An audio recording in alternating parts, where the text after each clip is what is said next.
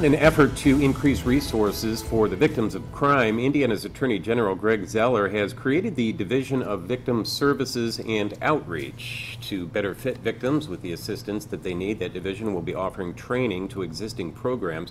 Attorney General Zoeller joins us now to talk more about this new division and how it will also open lines of communication between agencies to improve resources available for victims. Attorney General, thanks so much for coming in. It's good to be here. It's called the Victim Success and Outreach Division. What does it do? Well, there's already a lot of people who serve victims in the local communities. Every prosecutor's office, hospitals, police, everyone tries to do their best to serve victims of crime. But this really helps coordinate some of the work.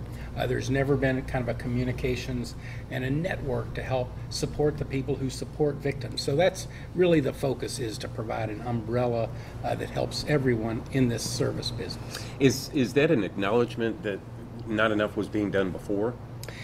I think it's more a question of, the victims of particularly sexual abuse, the human trafficking that we've focused on, even on-campus sexual assaults are up, and those are tougher victims. You really have to provide a lot more services when you're talking about the trauma of sexual assaults and violence. So I think it's going to take a lot more efforts.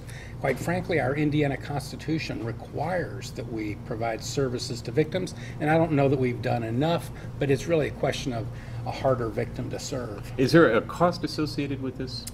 No, this is mostly, let's say I've got to prioritize inside of the office, so I move people from one part to another. Our biggest section is in the criminal prosecution support, the criminal appeals, but this really dovetails off of that. We're not spending enough of our resources on supporting victims. We have an obligation to defend the state and deal with the constitutional rights of the accused. This focuses on the constitutional rights of the victims. I wanted to ask you specifically about human trafficking. That was mentioned quite a bit in the rollout to this. How big a problem is human trafficking in the state of Indiana? That seems like that would be a bigger problem maybe out west or in a border region. No, I think some of it is the understanding of what human trafficking is. Young girls, usually abused at home, they run away, they get picked up by their new boyfriend who's actually a pimp. They are then victims of human trafficking as they get moved around the country. So these are 80% are people, young girls in the United States, so they're not being shipped in from someplace. And then on their 18th birthday, we say that they're a prostitute and treat them like a criminal. So really, a lot of this is a societal problem where we've got to recognize prostitutes likely never volunteered. This is a myth.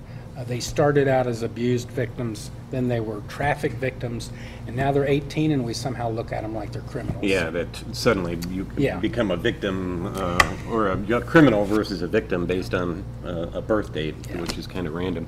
You are reaching out, we've got an email address to show you're reaching out for advocates to reach out to your office. That's right. It's a victims services network, so it's really to help them communicate their best practices among themselves. Okay, Attorney General Greg Zoeller, thanks so much. Sure, It's always a pleasure to see you. Thanks for coming in.